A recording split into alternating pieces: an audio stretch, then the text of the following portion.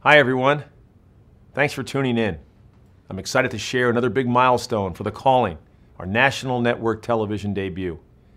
As you know, CBS's highly rated morning show, CBS This Morning, filmed a segment about The Calling. We toured The Calling vineyards, the winemaking facility, and gave people an inside look at the making of our fine wines.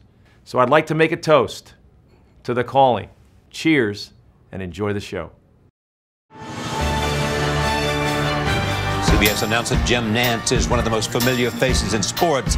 He's hosted everything from the Super Bowl to the Masters. But there is a side of Jim most fans do not know about.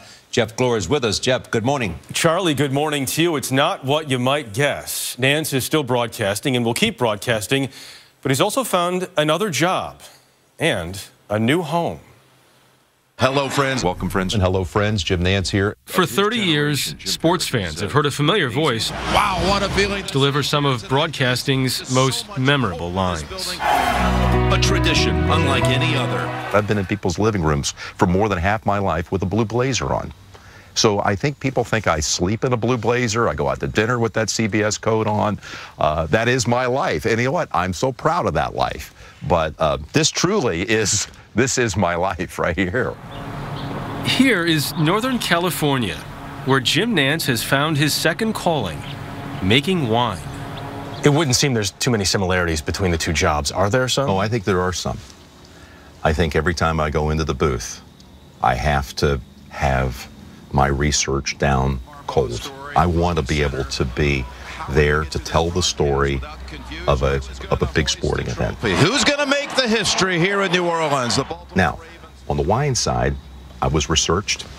I spent a good 10 years combing through valleys and talking to vintners and meeting with people and reading all about it to try to understand this business. And I wanted our product to be something that was authentic.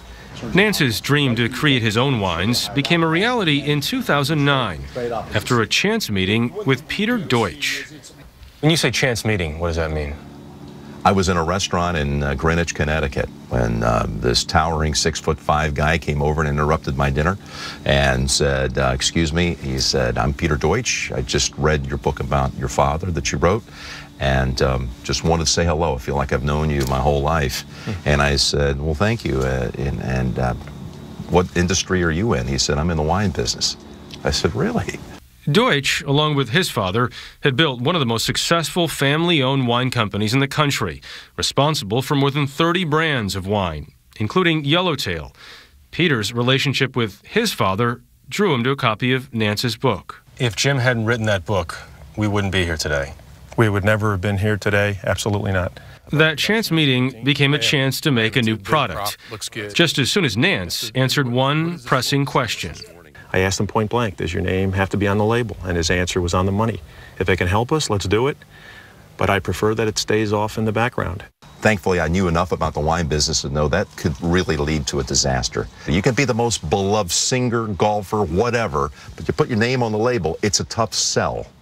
So the graveyard of celebrity wines, it's running out of space. You knew from the beginning you had no interest in seeing your name on the Not a bottle. vanity play, and I'm lucky enough to have the dream job. Truly, since I was 11 years old, I wanted to work for CBS.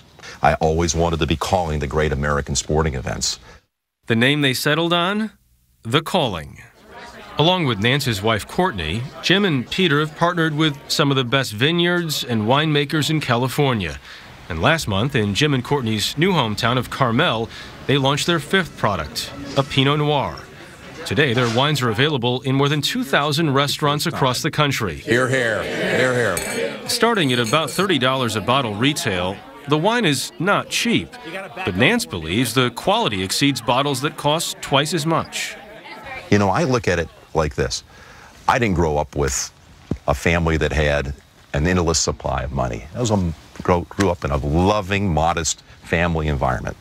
I wouldn't want to put something on the market that my parents, you know, in their time, couldn't go to a restaurant and afford to buy it.